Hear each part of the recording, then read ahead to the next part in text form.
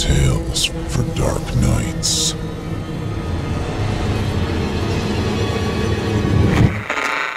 Want to make sure you never miss a Chilling Tales for Dark Nights video again? Be sure to subscribe and hit that bell to turn on notifications.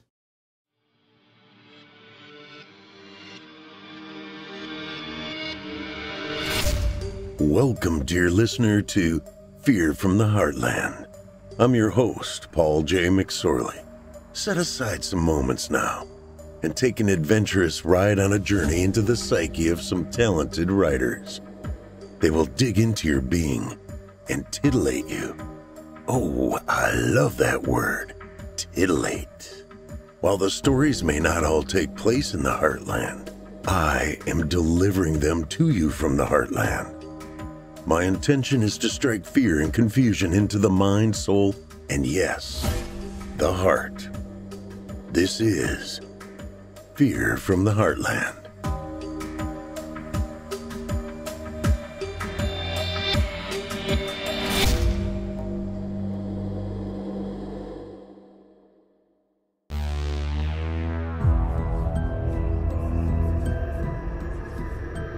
Hello, Heartlanders, and welcome to episode 12 of Fear from the Heartland. I'm your host, Paul J. McSorley. You know, none of us are getting any younger. Oh, I'm not saying any of you are old, but I do understand a little bit about borrowed time. I mean, I see people my age out there climbing mountains and ziplining, and here I am feeling good about myself because I got my leg through my underwear this morning without losing my balance. I knew it was going to be a good day. It will be a good night as well. It is time for part 2 of Everything Inc. by Geoff Sturtevant. Let's get after it. In the previous episode, Paul and Dan are adjusting to life under the thumb of Everything Inc. But things don't seem as simple as they appear. Is this massive social experiment really for the good of everyone? Or is Everything Inc. an assault on the human spirit? Or worse? And now, for your indulgence, part 2 of Everything Inc., written by Geoff Sturtevant.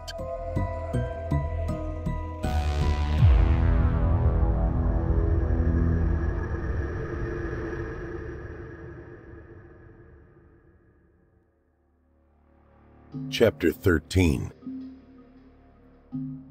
The powers that be at Everything Inc. offered a constant flow of opposing force to us workers, like a tolerable storm whose winds never died down.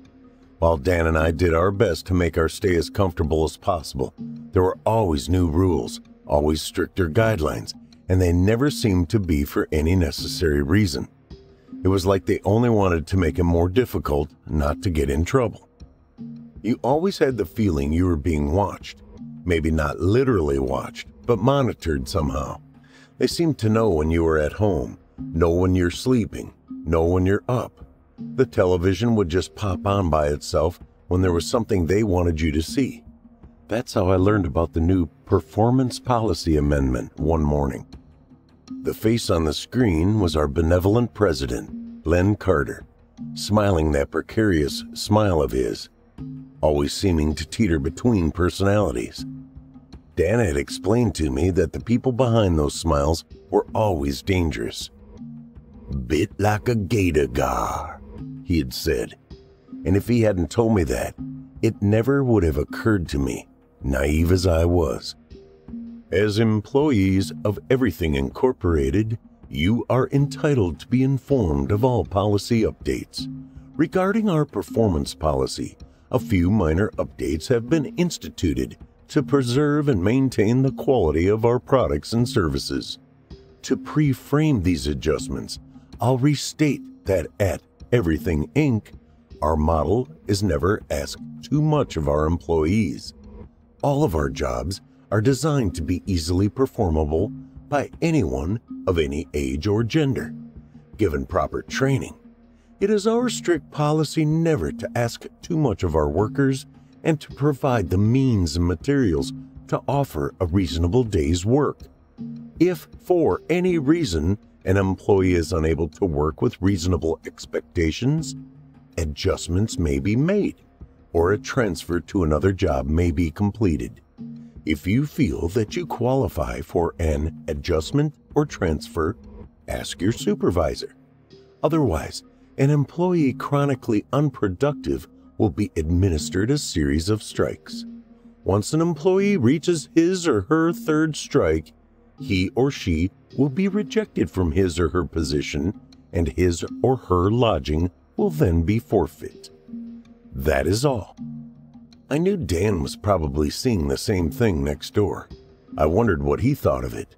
Vague enough, yet deliberate enough to seem both innocuous and threatening at once, like a tornado watch in an unlikely place. But with the tension at Everything Inc. seeming to stiffen all of a sudden, you got this feeling like there was an axe falling, ever so slowly, over all us slaving losers. Reinforcing the notion was my quiet suspicion that there wasn't quite the number of employees at Everything Inc. as advertised. There just wasn't enough room, and with all the new people constantly coming in, there must be an increasing pressure to get the old ones out. I sounded conspiratorial to myself, but I was also tired of being so naive. It seemed to me that the hurdle for acceptable production was slowly being raised. It would have to be. Chapter 14. How many employees does Everything have here? I asked Jack, already knowing what his answer would be. 50,000 on average, he said. I told you that already, said Dan. But do they all live in the hive? Is there any other residential area in Enterprise? Nah, said Ronnie. They're strict about that. They like to know where everyone's at. That's how they keep their thumb on top of you, Jack affirmed. I was thinking about it. There's just no way 50,000 people live in the hive. On average, said Ronnie. People come and go. This ain't for everyone, you know. My building has 4,400 units. If all the buildings are like mine, that's 8 buildings with 4,400 units. That's 35,200 maximum. So where are all the rest? Hell, Ronnie said. If I was any good at math, you think I'd be here? Hell yeah, you would, said Jack. I'm just curious, I said. Doesn't make sense. Maybe there are more units in some of the other buildings, Dan said. Ronnie, what building are you in? 4, said Ronnie. All right, I said. So when you go home later, have a look at the chart in the stairwell. You should be able to figure it out. What about that plant? Dan said. Supposed to be exclusive people working the plant. Maybe they live somewhere else. Could be, I said, but not 14,800 of them. I live in building 6, said Jack. I'll check my chart too. If it turns out the buildings are the same, Dan went on. You're right, Polly. That's a little strange. Any of them shack up in the same room? Asked Jack. No way, said Ronnie. Against the bylaws. 1 man per room. Don't need any of us working idiots coming up with conspiracies and shaking things up. I got the knock a little later than usual that night. By now, I'd been conditioned to like a lab rat to get my beer on time. Not the healthiest habit, but hey, I breathed plastic fumes all day long. If something was going to do me in, they'd find my lungs turned to Tupperware before they worried about my liver. Classic rationalization, Paul Harper. I got up and unlocked the closet door. Where you been, Dan? Dan had stayed behind after work. I knew he was going to get beer in any case. Still, he usually got back a lot earlier than this. Scribbling a little bit. Writing? He sat down and handed me a beer and opened one himself. He looked like he had had a couple already. This whole place, it's not really the rules themselves that bother me. It's the restrictions you put on yourself to deal with them. You know what I mean? Not really, I said. He sighed, took a drink. You get up and go to work. Work all day, then come home and go to bed. It's a mindset you have to put yourself in to live like this. It costs more than just your pride. You gotta give up your aspirations, your expectations, your creativity. Because how could you live with those things? You can't take care of them. You can't feed them. They'd end up dying like neglected pets. I nodded. They kind of own you. Well, I can't do it, doggy. He chugged his whole beer and belched. I remember Debbie telling me I was crazy for writing my stories, and that day I decided she was right. I guess there was no point in writing my stories, fine. But what was the point in anything? Getting up, working, breaking even at best. What's the point? There was no point. I was writing because I like to. Seems like a good enough reason to me. No reason. You know how you're doing what you're supposed to do, Polly? Because you're doing it for no reason. Because there's no point to it. Like breathing. Pretty sure there's a point to breathing, I said. Bad example. You know what I mean. I did. I must have looked confused for a second because I was wondering what exactly it was for me. What did I enjoy? What did I do for no reason? I get it, I said. So you want to read it? Your story? Yeah, absolutely. He set down his beer and went through the closet into his room and came back with a short stack of paper and handed it to me. I took it. At the top of the first page, it said, Flush Tour, the John from Space. I'll read it right now if you let me. I got my beer, he said. Have at it. So I read it. It was better than I thought it would be. Sure, it was loaded with puns. I never figured an alien would be such a potty mouth. But just like Dan, it was a good time and funny as hell. I enjoyed it. It wasn't until later that I admitted to myself that I enjoyed it more than most of Moby Dick. And even later that I realized why I'd stopped reading like I used to in the first place. It had been some time during that period between when money meant something and then suddenly didn't. This period of dissipating novelty during which the cement and aggregate of life turns everything concrete. Imagination becomes kid stuff. Years go by. You lose things. You think you're moving forward, but inevitably, you lose more than you gain. I was lying in bed when that thought came to me, word by word, like a line of moving prose. My eyes opened wide, staring up at the darkness. Chapter 15.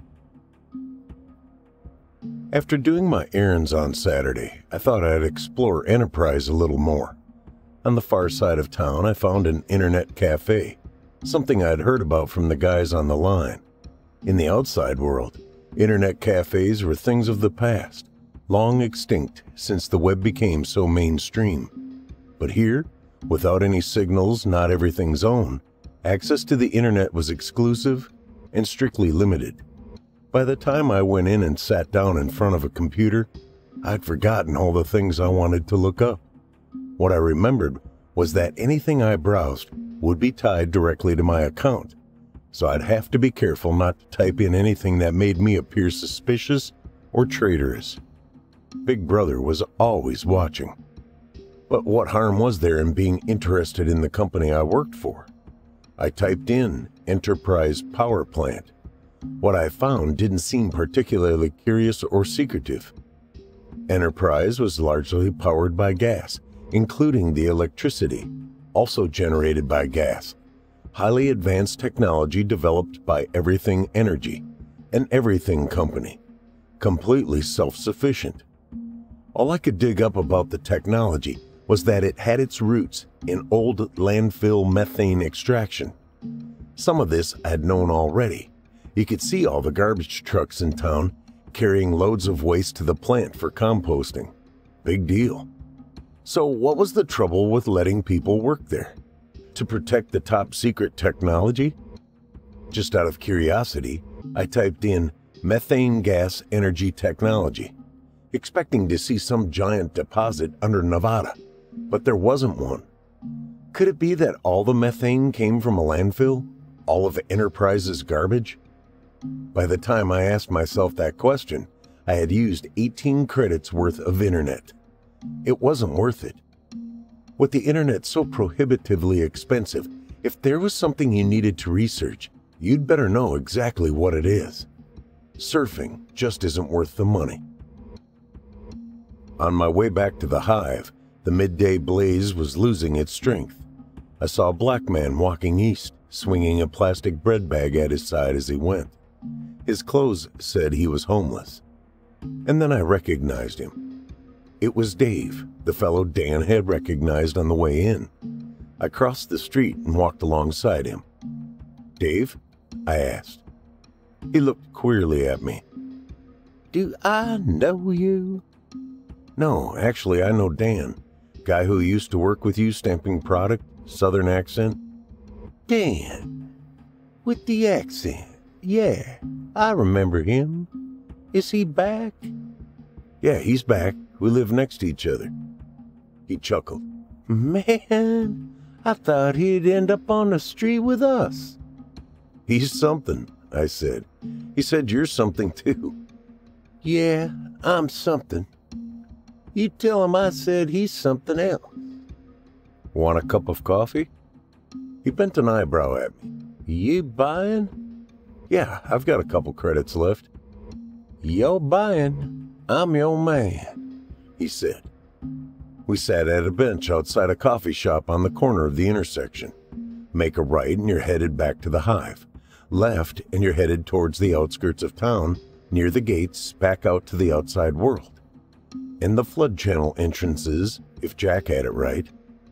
"I heard what happened," I said, "with the fines and everything." "One fine was enough for me. I barely had enough to get by as it was. Add my lifestyle and, well, I don't know if you've ever had any expensive lifestyle habits, but if you do, you know they take precedence over all that other stuff. Bills, rent, all that." He didn't seem so crazy to me. Not the way Dan had described him. "I can't imagine," I said. "So the fine was enough to put me out on the street, which was the whole reason I came here, to get off of the street. Well, at least I was used to it. I heard a lot of you guys live down in the flood channels." "I squat down there most nights. I'm no channel rat, though. I come up during the day. You gotta be careful not to get too comfortable down there. They're wise to it. The law enforcement, they know we're down there. And if you don't know where to hide when they show up, they'll snatch you up and drag you away. And we never see those channel rats again." I was stunned. "You mean they go down there and just drag you guys out?" "They say it's in the interest of public safety that we can't be down there, interfering with the utilities and all that. And we never do anything like that. We just need a place to sleep." "They're utility tunnels?" "Go from there," he pointed back towards the opening of the tunnels, "all the way out to the power plant. But we ain't messing with no utility workers or no utilities. We just want to live. We don't want any part of that meat grinder you working in." "It's not so bad," I said. "See, you might not think it is, because you got a little roof over your head and everything brand eggs every morning. But I assure you, it's bad. It's worse than you know. And you're gonna find out." "How so?" I asked. "Every credit they give you, it all goes right back to them. The rent, the food." He holds up his paltry bag of bread. "They give you a handful of credits, and you spend it all on their stuff for a profit. What they give you is nothing. What you give them is labor. It's free labor. Know another word for that, Paul?" Slavery. That's the word you wanted to say.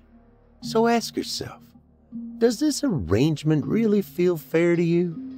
having to live under their rules, having to buy all of their goods, just giving back all the credits you earn as a mere formality of the process you're really in?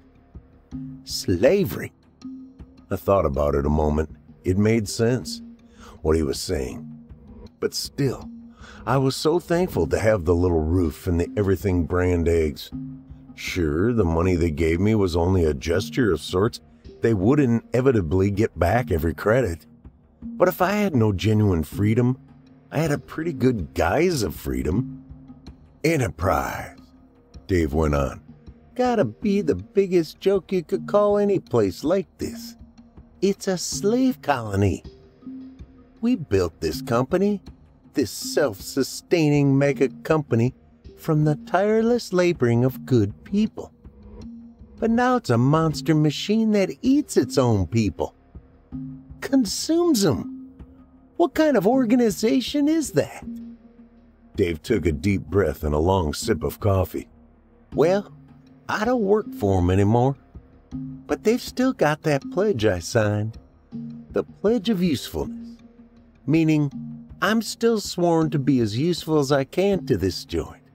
And one day, they're gonna snatch me up and wave that form in my face and say, "So, what are we gonna do with you now, boy?"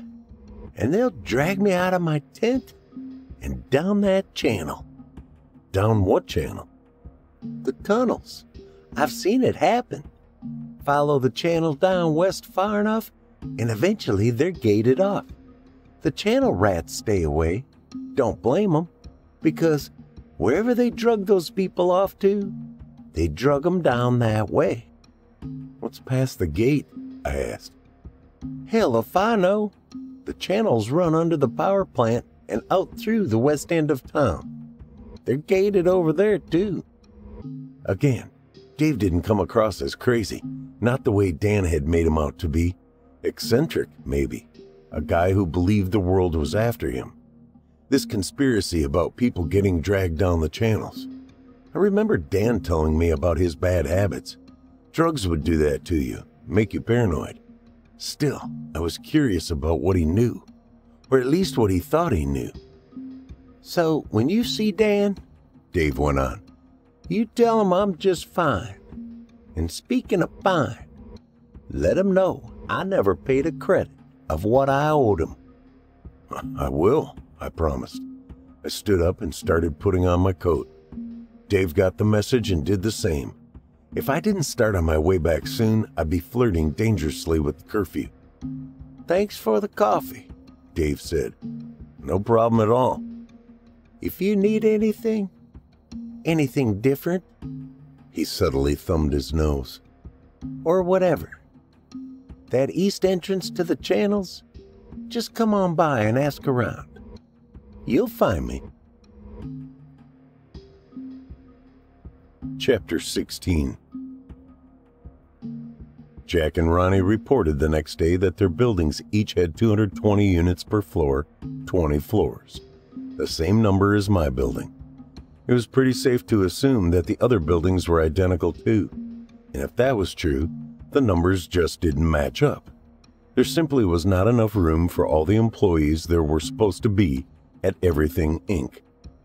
"Where's Steve been?" asked Ronnie. "Steve?" I asked. "He was here up until last week, further down the line there. Red hair?" "Right," I said. "I remember him." "I wouldn't be surprised if the guy got tossed out," Jack said. "He was a snail on the line." He had seemed a little slow, in every sense of the word, really. "It was like they made that performance mandate just for him," said Ronnie. "Just as soon as it came out, they were all over his ass." "Hardly his fault," Dan said. "His station's a dog, just like mine." "So what do they do?" I asked. "Move him to another position?" "No idea," said Ronnie. "Never been disciplined." "Dan over there'll get it next," Jack said. "My only holdup's when you guys fuck it up," Dan said. "He's got a point," I said. "Send up that shit that works," Dan said. I'll hit that button faster than any of you bums." The guys had a chuckle at that. We all knew it was usually Ronnie's screw-ups that sent the piece back to me.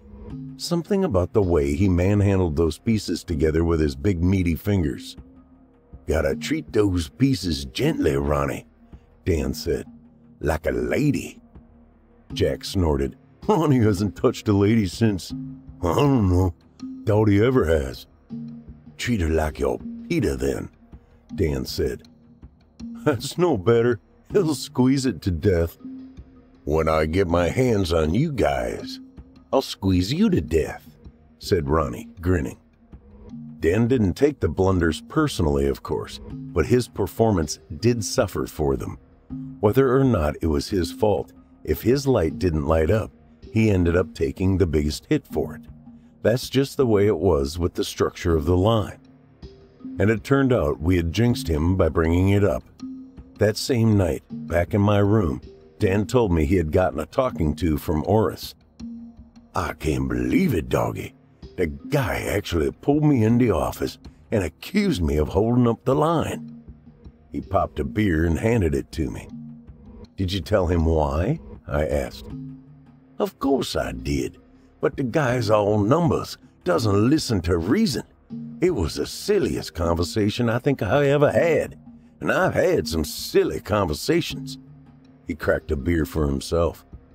"What did he say when you told him?" "Said to hurry it up, so I said fine, I would. Maybe I'll just send some duds down the line, let the dude who replaced Steve deal with him. Then he'll end up getting pulled in the office next." "Yeah, I know it. Nah, I wouldn't do that to him." He took a long swig. "Hey, on a lighter note, I've got this new story I'm working on." Everything went as usual for another couple weeks. Dan told his jokes, the guys and I broke some balls, and we all got our jobs done. Dan was spending a lot more time in his room writing, but we still got together at least 4 times a week, and when we did, he was like a whole new guy. Always babbling on about his new story he was into, trying to give me the gist of it without spoiling it. He seemed happier these days, and for the right reason, I knew. For no reason. He was doing what he was supposed to do. But was I? One night after Dan left, I got undressed and got into bed and just lay there awake for a while, staring at the shadows of the suicide bars in the window. I wondered what it was that I was supposed to do. I really had left it all behind when I came here, the good and the bad, the precious and the broken. I'd come here an empty vessel.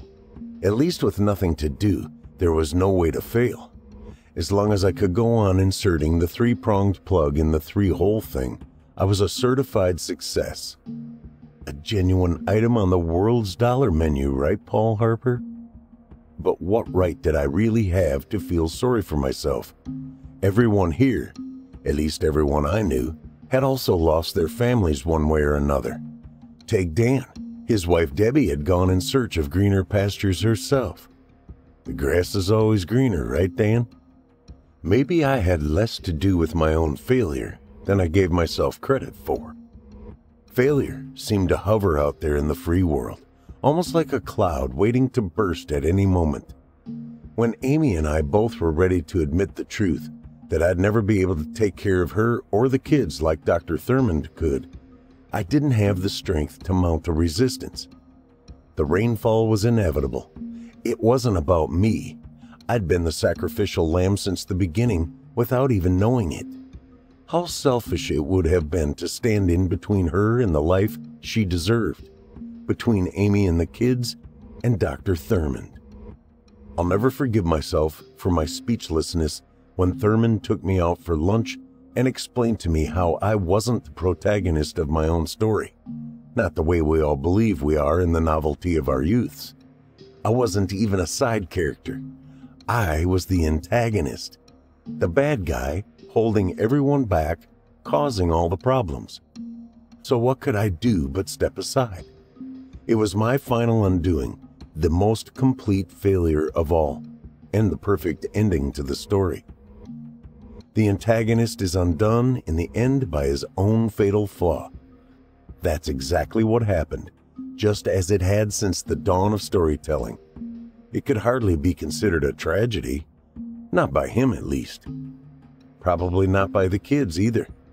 But that moment, Thurman signed the check and asked me if I had a couple bucks for a tip.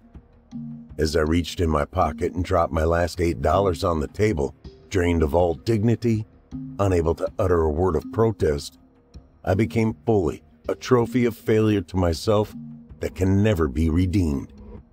It was always after Dan stumbled back to his bedroom that I'd take out the trophy to polish with self-pity.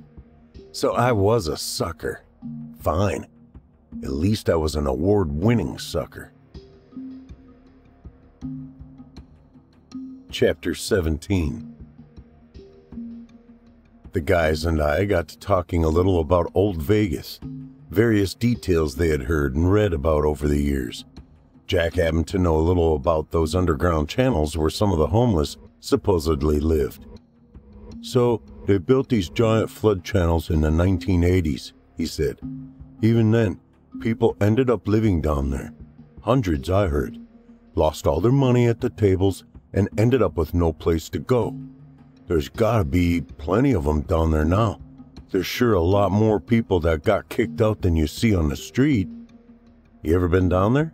I asked. I've seen where they get in, Jack said. Over by where the depot meets the highway there. Off to the right, by the scarp there. Kinda cut out from the hillside. That's where they get in. Goes all the way under the old strip, across town. Right down under where the plant is. When the hell does it flood around here? Ronnie said. The raindrops turn to steam when they land. Oh, it does. Not often, but the ground's too stiff to soak it all up, so when it decides to, it'll flood you right under. Who would have thunk it? Said Dan. So what happens to the people down there if the channels flood? I asked. Shit if I know, Jack said. They learn to swim in a hurry. Screw that, said Ronnie. But the rent is free, and I hear it's a whole lot cooler in the summer. Tell you what, if they kick me out of here, that's probably where you'll find me next. Beats getting hassled by the street cops. He snapped his tape and hit done. Hundreds, huh? Dan said. That was back in Vegas days. There's gotta be 1,000 now. How would you know? Said Ronnie. There's just gotta be. How many guys you seen kicked out of here already? Good amount. There you go. Wouldn't you rather leave? I asked. I mean, if you lost your job at everything, I'd rather give it another go than go live underground. That's pride talking, said Jack. You know what they say, pride goes before a great fall. Dan chuckled. A cliché goes before a great barf. There were plenty of peculiarities about the city to talk about, some likely bullshit, but others pretty well-established facts. No one seemed to think the discrepancy between the supposed amount of employees and the amount of apartments in the hive was as strange as I did, however. I'd bring up the oddity from time to time, but it earned mostly disinterested shrugs. From the very beginning, since I'd seen that winding line of people waiting in front of admittance, it had seemed amazing to me that a place could take all these people in, day after day, day and night. Maybe it was my own self-loathing, the fact that I felt so good for nothing in the first place, that surprised me to see so many people being given a second chance like I had. Tough as it was a real, viable second chance. If so many of them were leaving Enterprise, where were they going? What were they doing? Following their dreams? I remember my dreams when I was young, the days of novelty before the whole enchilada fell apart. I'd always let my imagination get the best of me. They actually encouraged that kind of thing when I was a kid. Back when they lectured you about things like maximizing your potential. Back when they still used phrases like the American dream. I dreamed of being rich, not rich in the way you'd think, but rich on a kid level. I could have gotten away with 40, 50 grand a year. That was rich. I'd have my own little place, eat TV dinners, watch TV, drink beer, and enjoy myself without worrying about paying the bills. How hard could that be? Getting to this level of richness seemed a perfectly attainable goal. It was attainable. Only just as soon as I got there, it no longer seemed so dreamy. Neither did the shitty little apartment with the shitty little TV. It seemed like the minute I cashed my first fully vested check, Amy showed up in her little shorts and halter top. I never asked for her, never looked for her, never yearned for that kind of life, to be honest. I'm just a solitary type of guy, which is why I never would have expected kids to join the mix. But yeah, they showed up too. I loved them all, just never expected that kind of thing to happen to me, especially without asking for it in the first place. Never expected to be counted on, leaned upon so heavily, fed upon until there was nothing left for them to do but move on to a different host. "What do you guys think about fate?" I asked. The three of them looked at me like I had spontaneously grown a mustache. "Huh?" asked Jack. "The things that happen to you in life, are they always your fault, or could it be all your destiny?" We were all silent for a moment. "You've been smoking pot," said Jack. Chapter 18. At home, it was time for a double cheese Kraft dinner, my latest poor man's pleasure. A box of pasta and a stick of butter later, I sat in my swivel chair like a wet bag of flour, flipping through a good chapter of Moby Dick. By dark, I realized I hadn't heard from Dan yet. I opened the closet and knocked at the wall. Dark behind the curtain. When he didn't answer, I knocked again. I pulled the curtain aside.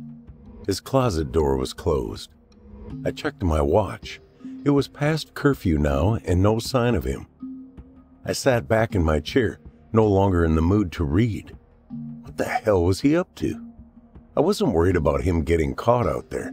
Dan knew what he was doing, but it was unlike him not to be back by now. Plus, I was a little disappointed that I had to wait for my beer. Damn it, Dan. You've made a lab rat out of me.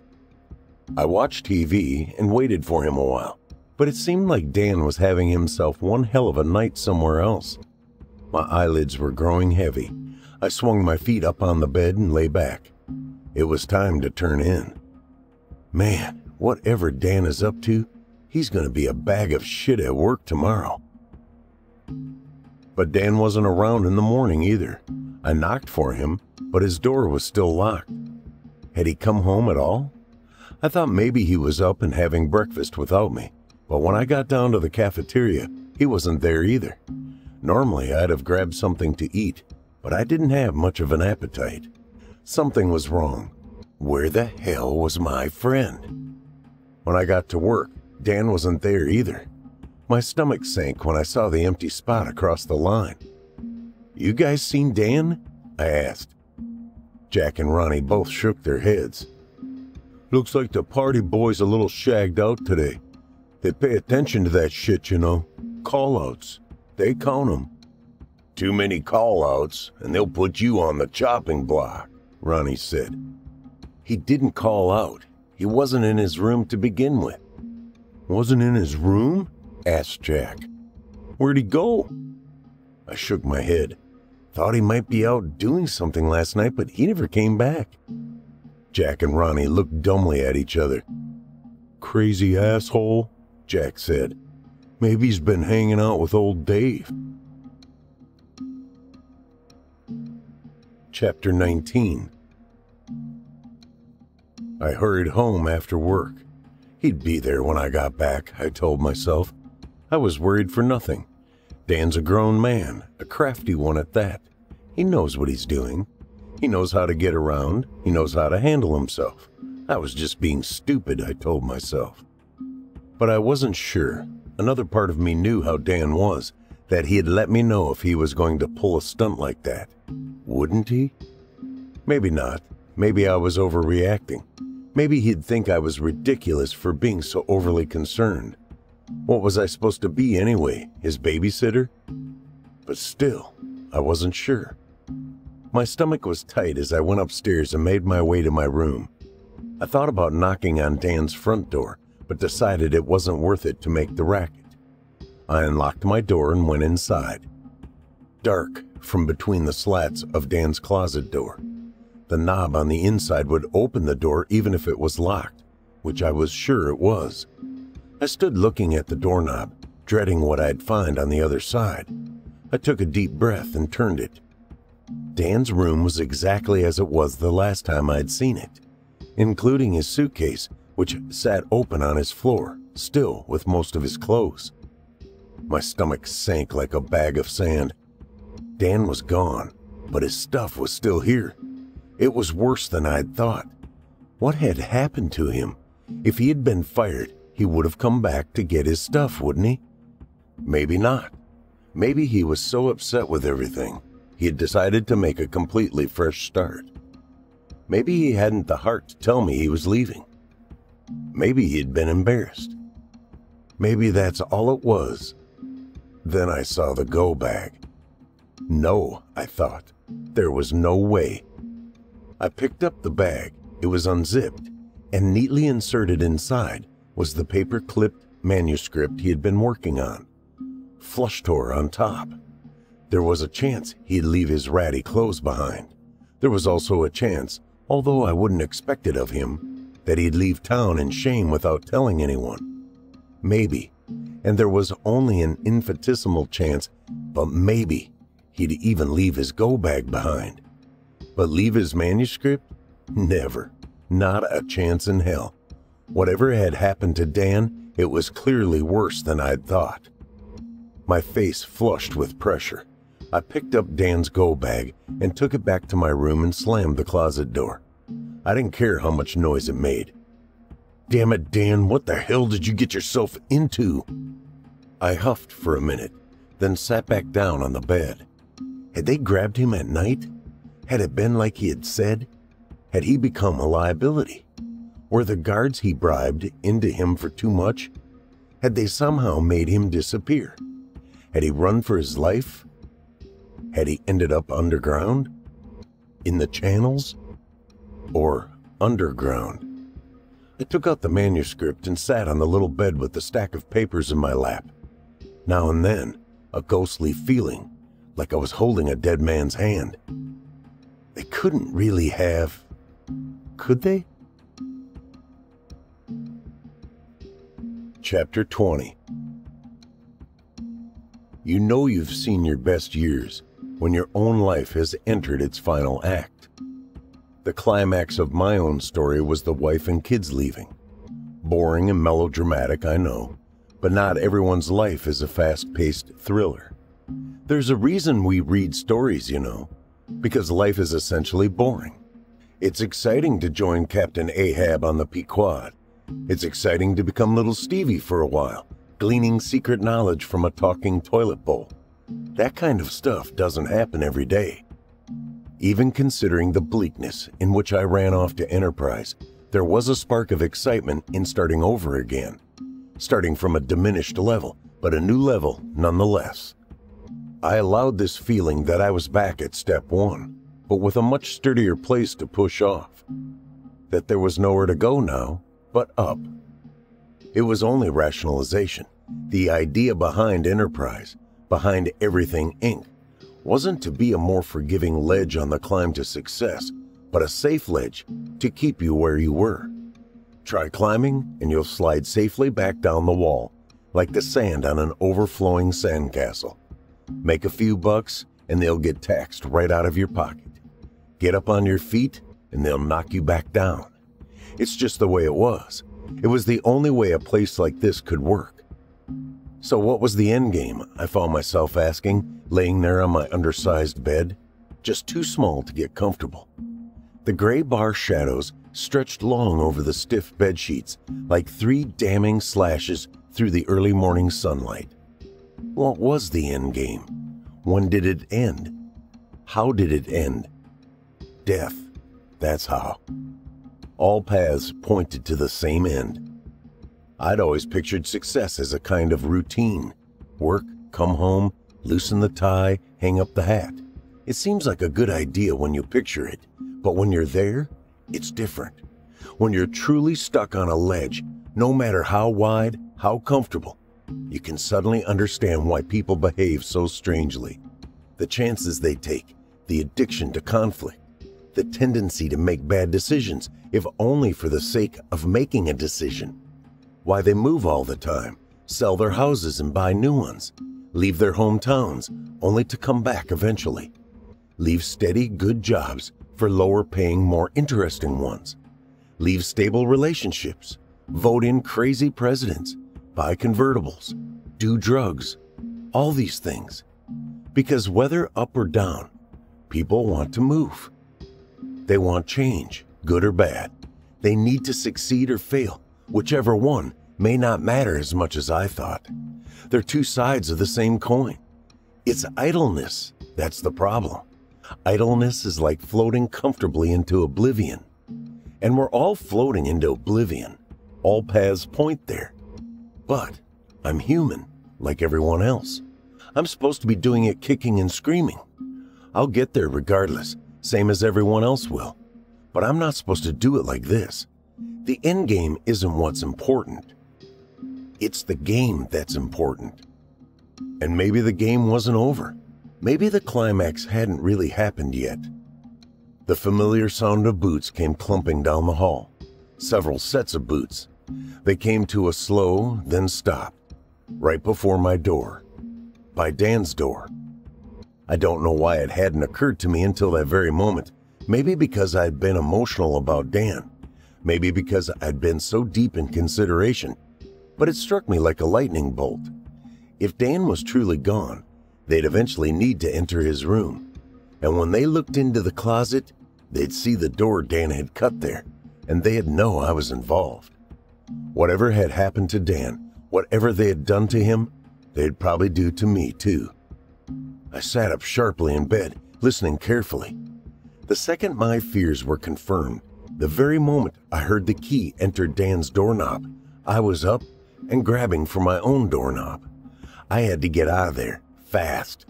But as I was standing there waiting for the boots to clump their way into Dan's apartment, I remembered the go bag and tiptoed back to get it. And as I heard the door close behind the officers, I opened my own door and turned, headed left down the long hall.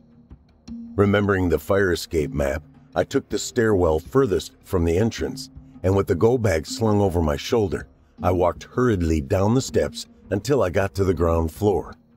Too jolted with adrenaline to worry about it, I shouldered my way out of the emergency exit, setting off the fire alarm in the process. I didn't look back.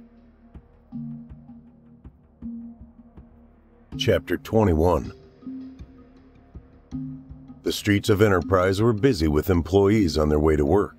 Trying to appear inconspicuous, I blended in, keeping my eyes forward, Dan's go bag at my side like a lunch bucket. Nothing unusual here, folks. Only I wasn't on my way to work. I knew the minute I punched in, I'd be a sitting duck. My heart still pounding from the hasty escape, my mind still swimming. I knew I had a decision to make. What next? No time to think about what I was walking away from. Not now. All I needed to think about was my next move. I broke off from the westward crowd and headed east, out of the residential district. I fell in behind a group headed toward Enterprise Station. We passed by the same street corners and vendors I saw that night Dan and I took the bus to admittance. I remembered seeing Dave that night, wondering how the hell he ended up homeless in Enterprise, wondering how a guy could blow his second chance like that. Yet here I was. It had always been in the back of my mind, the fact that I ran like a coward. There was no hiding from it after the lights went off. It wasn't the world that chased me out. It was me who ducked and ran. And here I was, hightailing it out of here the same way I came. The same way I ran out of California. I tried to shake it out of my mind. My next move, that was all I needed to know. What was done was done. I needed to get out of here. I unzipped Dan's go bag and rifled through some of the compartments. I needed money for the train. If I used my account, they'd surely send out an alert for me. His lock gun, multi-tools, survival stuff. I stuck my fingers in a small zipped pouch and found what was certainly a tube of rolled up bills. Bingo! Guiltily, I put them in my pocket and zipped up the bag. It was as though Dan were still looking after me, even after what they had done to him. The idea of pocketing the bills left me slightly nauseated. Following the crowd on the way to Enterprise Station, the thoughts snuck back into my mind. The waste it had been to come here. I'd gotten a second chance, and I'd blown it. I'd earned a friend, and I'd lost it. Yet another idle month in my life with nothing to show for it in the end. The idea that ultimately, I had lost. My stomach soured. My legs began to go weary. There was no putting it out of my mind. It was all coming to a head. I came here a failure. I was leaving a greater failure. I was finished. Truly now. Finished. At the corner of Enterprise Station and Everything Boulevard, I paused. Everyone as they were, walking along, minding their own business. Lost in their little lives. The futility of it all hung on my shoulders like a lead vest. I was paralyzed. The thoughts bounced off the walls of my skull like a bullet to scramble my brain. People walking unto their deaths. A man in his bodega, leaning on the heel of his hand. A bird pecking at a bit of garbage, flying away, apropos of nothing. Like everything there was, apropos of nothing. The thought arrived like an electric shock and left just as quickly. There was nothing left to live for. The novelty had drained completely. A quiet courtroom battle was taking place in my mind as I stood there at the corner, people filing by, moving around me like river water around a stone. I had lost everything, the precious and the broken alike. There was no reason to lift a finger, no reason to breathe, let alone move forward, if not to restore an atom of dignity to the empty husk of Paul Harper. I'd been broken to begin with. How many lumps could a man take? The weariness turned to a flash of anger as I found my motivation. I wasn't going to run away from this place. Not just yet. Not before I got a little of what I wanted. Chapter 22. I found the mouth of the channels right where Jack had placed them, dug out of a dry dune down from the east gate, where old Dave told me I could find him if I needed anything interesting. But drugs weren't what I was after.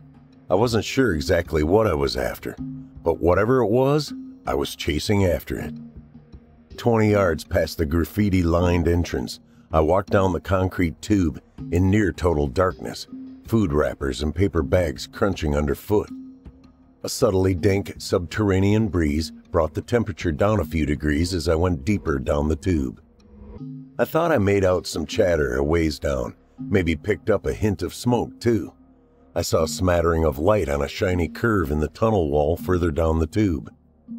Around the corner, the tunnel opened up into a spacious chamber, lit dimly by floodlights. 20 or 30 people throughout, tables around the perimeter, with their vendors displaying their wares. Customers examining the items closely in the dimness. Others clustered by the several tunnel entrances, talking, sharing bottles. Unseen cigarettes pulsing red in the dark. An underground flea market of sorts. I caught a couple of weird looks as I walked into the room. I scanned the room, but it was difficult to see in the dark. I approached the closest table, manned by a bundled-up vendor whom I couldn't imagine showing himself up on the surface. A channel rat, I thought. "I'm looking for Dave. Do you know him?"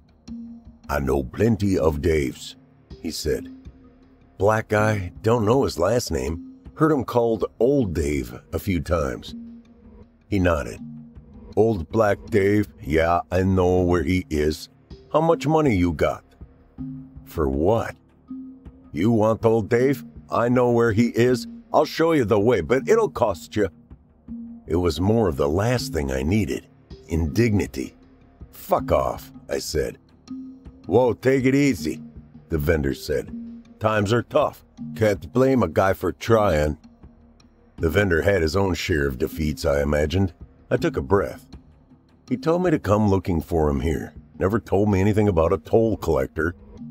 "It's all right, this one's on me. Take the tube on the left there." He pointed to a corner in the room where a group of undergrounders cavorted around a large opening. "Head down a ways. Just give him a shout around the encampment down there. He'll hear you." I fished a 5 out of Dan's emergency money and held it out to him. He snatched it away quickly. "Thank you," he said. Down the leftward tunnel, I came across another chamber, this one clearly designated as an encampment for the channel rats. Groups of homemade hovels built from shipping pallets, tarps, and cardboard boxes. Smoky coils hung cloudily in the yellowed floodlights. I asked a lady smoking a cigarette nearby if she knew where Dave was, and she pointed me to his house. Dave's eyes lit with recognition. "My man." He held out a hand and we shook. "In the mood for a little excitement?" "I am, but it's not what you think." "Oh no?" "What you told me up there, about them dragging people away? Tell me more." He looked queerly at me a moment. "What happened, my man?" "Dan is missing. He just disappeared." Dave shook his head. "You're thinking they had something to do with it?" "He just vanished, left all his stuff behind." "He could have just split. Wouldn't be the first time." "He never would have done it without telling me, and he never would have left this behind." I patted the go bag at my side. "Trust me," I said before he could object. "There's something in here he would have never left behind." "What is it?" "A manuscript." "A what?" "A book he's writing." Dave chuckled. "He told me once he wanted to write a book. I was like, what's the point?" "Look," I said, "was it really true what you said about them kidnapping people, dragging them down the channel?" "I told you it was true, didn't I?" "And everyone else tells me you're crazy." "Yeah? And what do you think?" It was hard to get a read on Dave's face in the dark, but I thought he was getting slightly annoyed. "He didn't sound that way to me," I said. Dave lit a cigarette. "So you want to see for yourself," he said. "I have to." "And y'all think I'm crazy." Dave took me to the mouth of a wider tunnel. A ways down was the locked gate. Beyond was the run under the secretive power plant. Neither he nor any of the channel rats went anywhere near there. Trouble was the last thing they wanted, and meddling with Enterprise was nothing but trouble. Besides, it was locked up. There was no way to get by the gate anyway. He reminded me that I was the crazy one, and he left me there at the tributary. I had second thoughts, but I reminded myself why I was here. On principle. The point? There was no point. I was doing what I was supposed to be doing, chasing whatever it was I was supposed to be chasing. I was just doing it. And I walked. And walked. The wall of the pitch-dark channel my only guide for what seemed like miles in the dark. Until faint gray lights produced the gate up ahead. There it was, the gate Dave had told me about. I hurried toward it, my feet smacking in the shiny film of water now on the floor of the tunnel. Black jailhouse bars. I shook at them briefly. Of course, they didn't move a millimeter. So secure, they begged curiosity.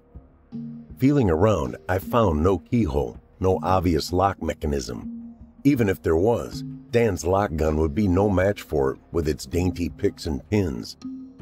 I stood back, the dim light beyond casting long black shadows at my feet. On the wall a ways back were the rusted remains of a rebar ladder. With Dan's bag slung over my shoulder, I climbed my way up the gritty rungs until I reached a dark recess in the ceiling, topped by a manhole cover. Quiet above. No way it opened up onto the street. I climbed until my shoulder pressed against the iron and pushed, unseating the heavy cover and sliding it to the side. With another effort, the hole was wide open. I climbed up into cool darkness.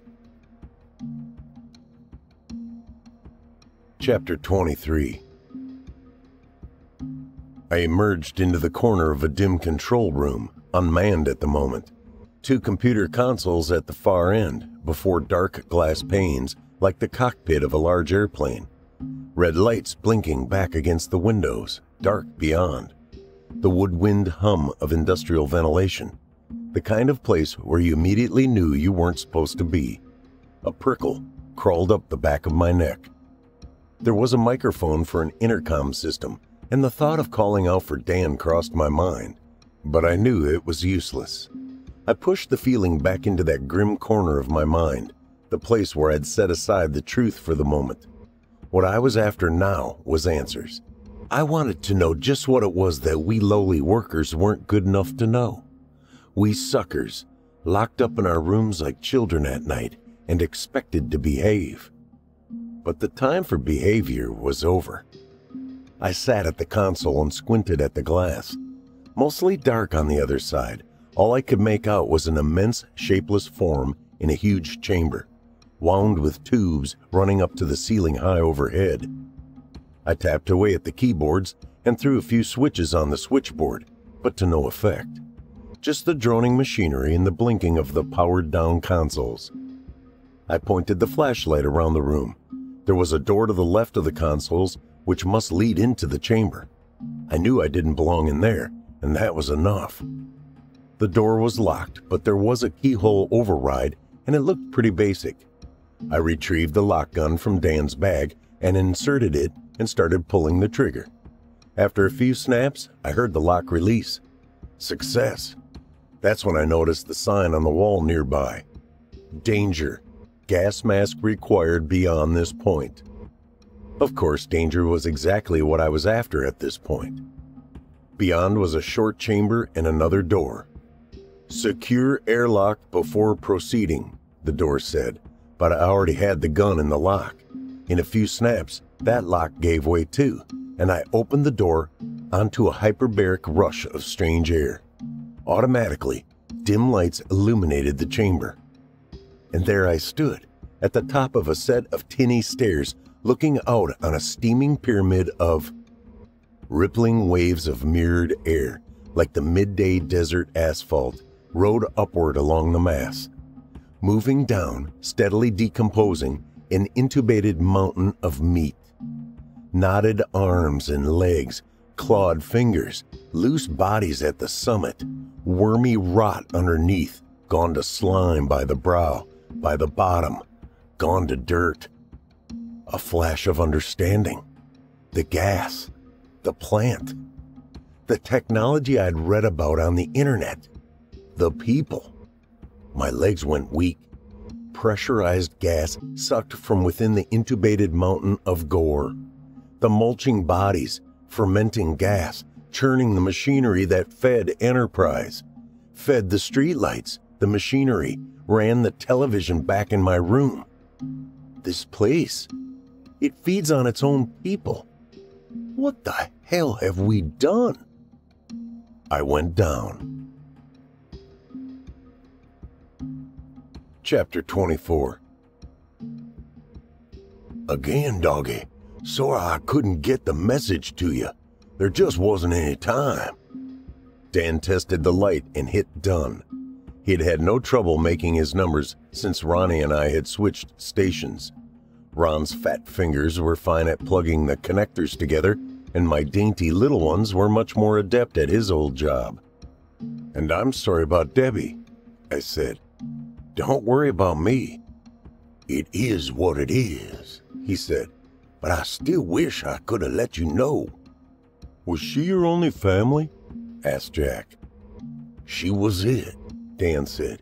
If you could still call her family. We'd been separated 10 years. Still, said Ronnie, it's a bummer when it's someone you know. There were only a few ways they'd let you cross back over and return without repeating the admittance process. One of them was the imminent death of a family member. Since Dan and Debbie had never legally divorced, the situation qualified. Sure, said Dan, but it wasn't all bad. It was good we got to talk a little. The way things ended, you know. Some loose ends. thought your ass had been fired," said Jack. Dan grinned to himself. "You guys should have seen the Paul machine," he said. "Breathed in so much gas, he thought he had seen Jesus." "I saw a lot more than that," I said. I sure had. The last thing I remembered was my ass hitting the floor. I was lucky it was my ass and not my head. I was even luckier Dan had found me when he had. A few more minutes of methane, and we wouldn't be having this conversation. "Man," Dan went on, "I never figured you for such a go-getter." "Neither did I said. "Or a sucker," Jack said. "Listening to old Dave.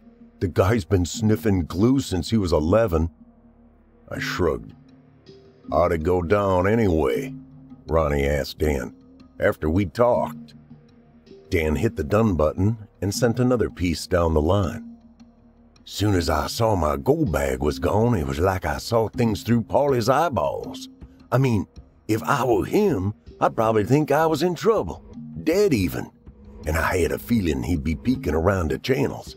So when crazy old Dave pointed me down the tube, I had a pretty good idea where I'd find him. Of course, Dave had laid all his conspiracy stuff on him by now, and with me missing and everything, shit, I'd have believed it myself.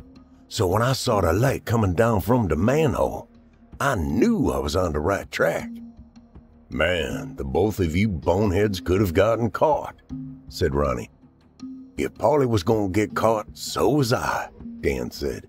"So I went up after him, followed the Paul sign," he chuckled. "Wet footprints, due west, signs everywhere, ventilation equipment required, gas masks hanging on the walls. So I grabbed one and put it on, and thank God I did. You know who didn't?" "He helped?" I said. "Found him lying flat on his back in the compost theater. It's where all the methane gets made. Basically a planet-sized mountain of fermenting garbage where they extract all the gas. And Paulie had breathed enough of it to kill a dinosaur. He was hallucinating."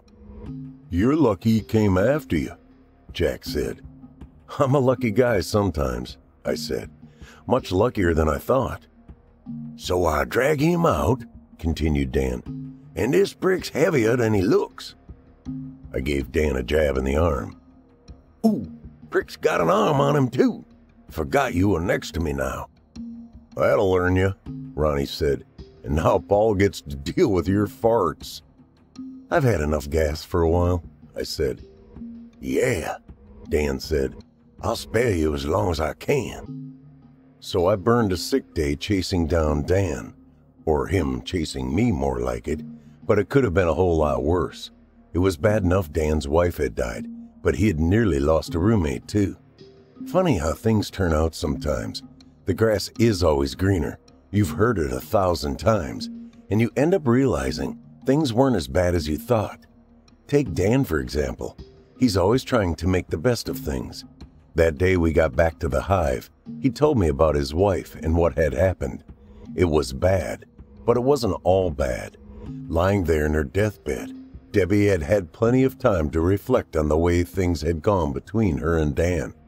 To wonder, without all the petty, day-to-day concerns that normally cloud our thoughts and drown out those deeper questions that come in the quiet and the night.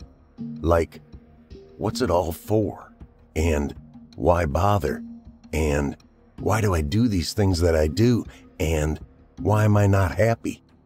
I don't know how much of that she figured out herself, but she did realize one thing.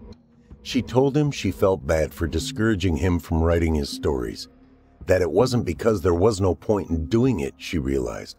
It was because it made him happy, and she resented it. No money, no future prospects, and there was Dan, tapping away, somehow happy. His only bad habit. They call it the creative man's burden. But that's no way to look at things, doggy. We all should have such burdens. As long as you're willing to shoulder it, you've got a reason to keep going. And keeping going was what it was all about. Not about making all the right decisions. Not about winning or failing. It was only about going. About playing the game. Maybe getting one over once in a while you're at it. There's a way to do your unsavories after all. But in the meantime, the important thing was not being idle. Humans are comfort-seeking creatures, I've always heard. And sure, that's what we tend to do. But it's the worst thing for us after all, isn't it? There's a reason they say not to put a couch in the same room with a treadmill. You'll always choose the couch over the discomfort of exercise. Same as you'll choose the comfort of idleness over the insecurity of the ruthless world. It's comfort we're all ultimately looking for, but I don't think we're ever supposed to get it. Comfort dangles just beyond the void.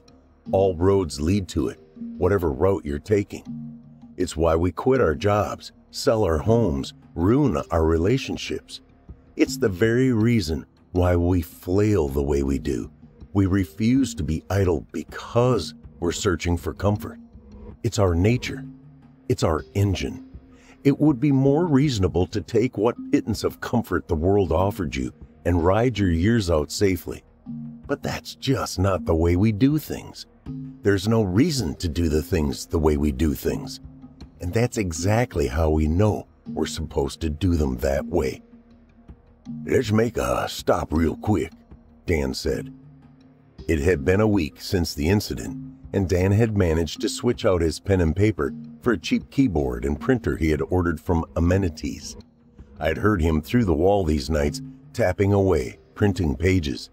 He had bound up a few prints of his short stories into little paperbacks. For homemade books, they looked pretty good, too.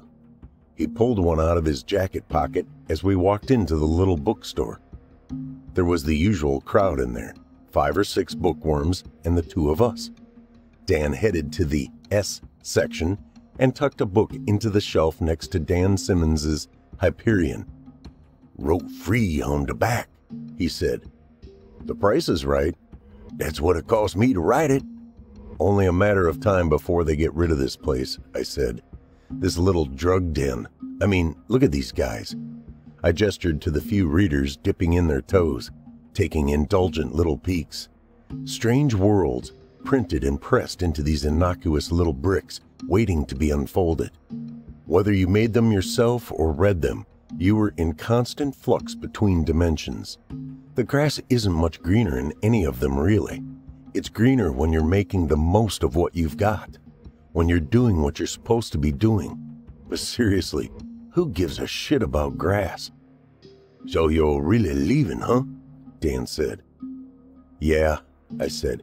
"Papers are in. It's official." "You sure about this, doggy?"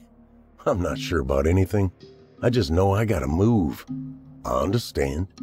"Not saying I won't be back either," I said. "But either way, nothing lost."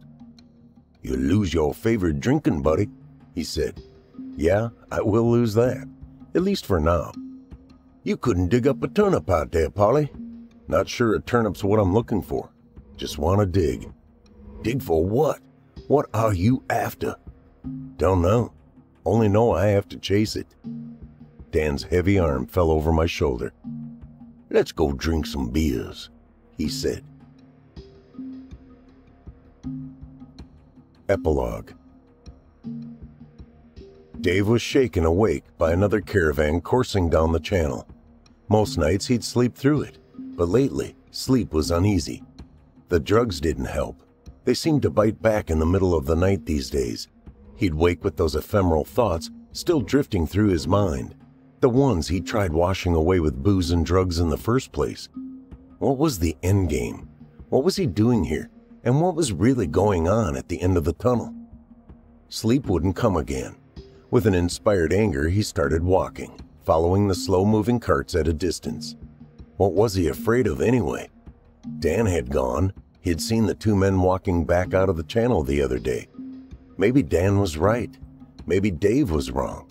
Maybe he was crazy, seeing things. So he walked. He sneaked close to the last cart as it went through the open gate and around the right side of the caravan as the man went back to secure the lock after they had passed. An uneasiness settled in his stomach as he heard the click of the lock, but no one had noticed him. The procession continued. Further down the tube, he returned to the rear of the cars and followed. There were ladders leading up to manholes above, but he hadn't come this far to break off yet. He wanted to see where these cars were going. He was through speculating. A while later, the cars were slowing down.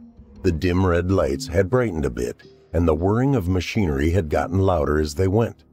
When the cars finally stopped, he went around the right side of the caravan and into the dark by the far walls of the channel, behind a row of intermittent support columns. He crept from column to column, careful to stay ducked below the dim marker lights from the ceiling. More of the square cars up ahead. Many, many more of them. He tiptoed away from the columns and out to a railing looking out over a long, low depression. The cars, dipping down one by one, rolling out to a deep, intubated pit. One of the trailers tilting backwards on hydraulic pistons like the bed of an enormous dump truck. Out rolled bodies, limply tumbling into the pit. The faint smell reached him now, the sour waft of death escaping from the powerful vacuum system. "Hey, you there!" Dave turned to see two gas-masked men closing in on him. He wouldn't have had much longer anyway, he figured, not with all the drugs he was doing. And what would he have done anyway? Tell everybody? He'd been telling them for years. They all thought he was crazy. As the gun barrel raised toward his face, he noticed dimly a poster of President Len Carter hanging benevolently on the far wall of the tunnel.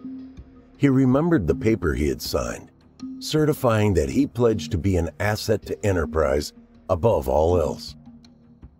The contract of usefulness. Was that it? Close enough.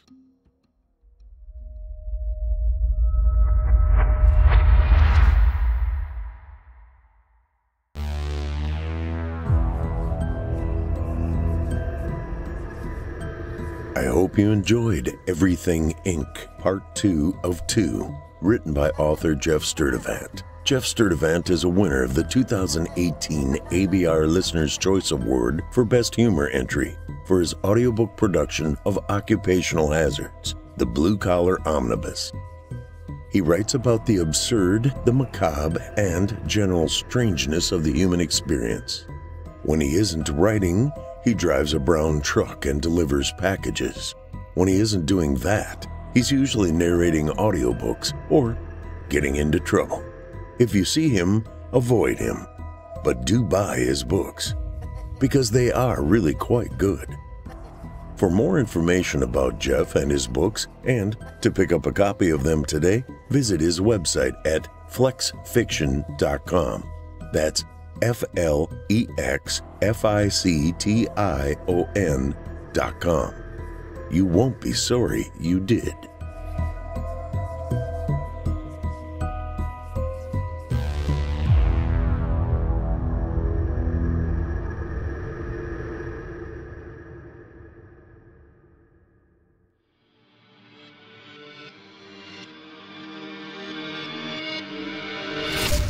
If you enjoyed tonight's story, hosted by yours truly, Paul J. McSorley, you can search my name on Chilling Tales for Dark Nights on YouTube for additional previous stories. If you'd like to hear more lengthy tales, be sure to take a look at my audiobooks. Available now on audible.com or just visit paulsbooks.net. That's PAULSBOOKS.net. You can also find me personally on Facebook and Twitter. And with that, listeners, our weekly journey into the psyche has just about come to a close. But before we go, I'd like to take a moment to thank you for joining us for tonight's episode, and remind you to take a moment to stop by our iTunes page and leave Chilling Tales for Dark Nights a 5-star review and a kind word. And follow us on Facebook, Twitter, and Instagram if you haven't already. And of course, subscribe to us on YouTube, where you can find an archive of our work going back to 2012. And consider signing up as a patron at our website, chillingtalesfordarknights.com, to show your support and get all of our content ad-free. I'm your host for Fear from the Heartland, Paul J. McSorley. I've enjoyed the titillation tonight. Ooh, there's that word again. Thank you for joining me. Hope to see you again next week at Fear from the Heartland.